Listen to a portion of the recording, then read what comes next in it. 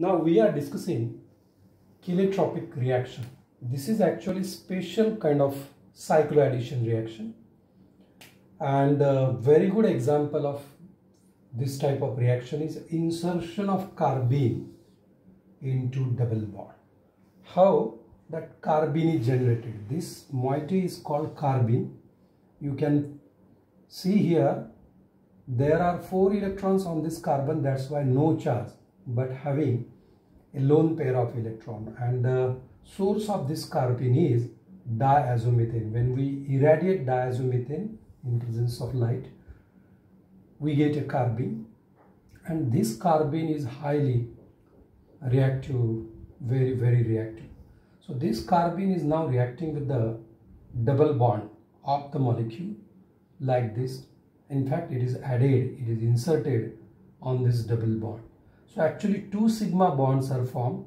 This pair is moving in between these 2 carbons, and this pi bond is moving in between these 2 carbon. So 2 sigma bonds. Through this actually see, this is cyclic transition state, and 2 sigma bonds are formed on the same atom. So this is a speciality of cheletropic reaction, where the 2 sigma bonds are formed on the same carbon, same atom, and we get here actually a 3-membered ring, cyclopropane. Now this reaction is highly stereospecific. When we discuss stereochemistry, this reaction is highly stereospecific.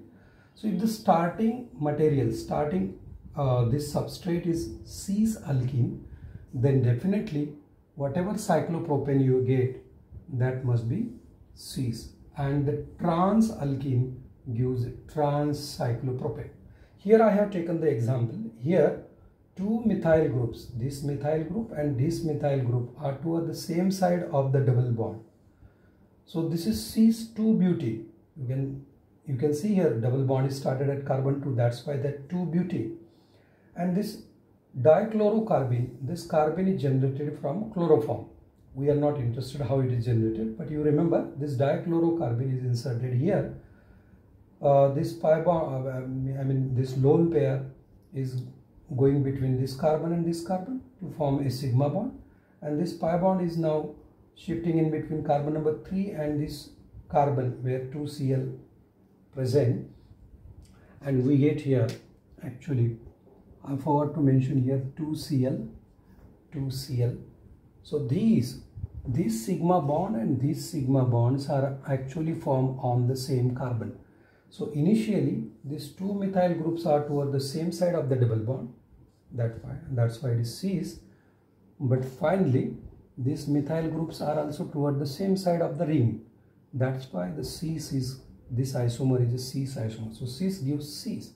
Similarly, if your starting material is trans, where both methyl groups CH3 are toward the opposite side of the double bond, so this is trans 2-butene, and when this is treated with dichlorocarbene, this carbene, so I again forgot to mention here 2Cl.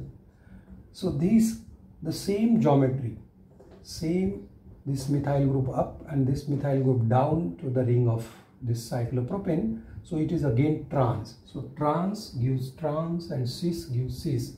This is something about cheletropic reaction. Thank you so much.